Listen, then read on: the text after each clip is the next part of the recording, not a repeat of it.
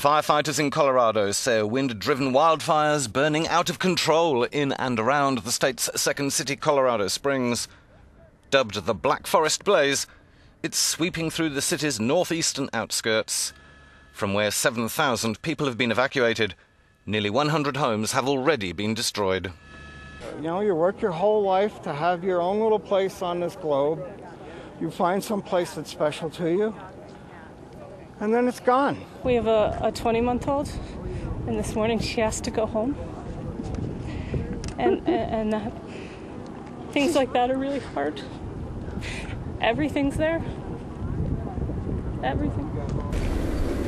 42% of the state is currently experiencing exceptional or extreme drought, so even green vegetation's unable to resist the blaze.